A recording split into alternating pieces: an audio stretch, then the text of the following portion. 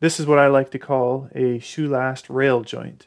It's a 3D printed alternative to common shoe last hinging systems. Delasting with the rail joint is a smooth and easy process ideal for small scale shoemakers.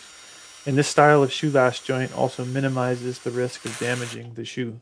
In this 3D shoemaker tutorial, I'm going to teach you how to assemble the rail joint.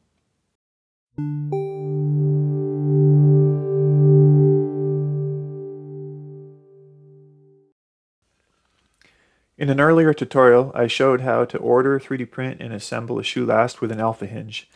I highly recommend starting with the alpha hinge as it is easier to assemble and will be more familiar to most shoemakers. The tutorial for it is also more comprehensive, covering the ordering and slicing steps.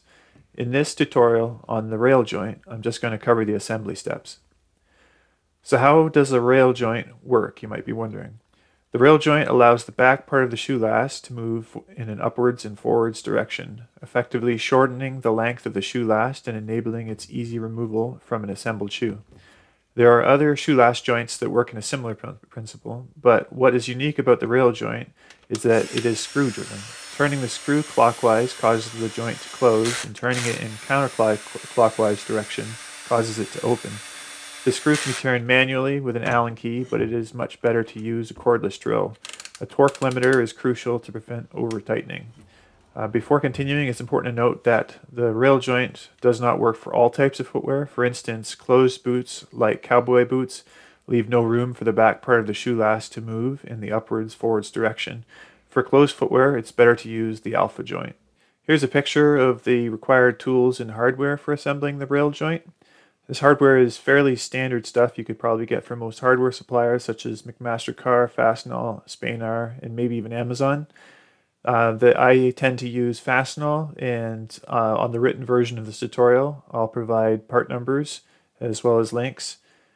So there's the number 8 wood screw. Now we have a lock washer, M6 cap screws of various lengths depending on the size of the shoe last you're putting a rail joint in.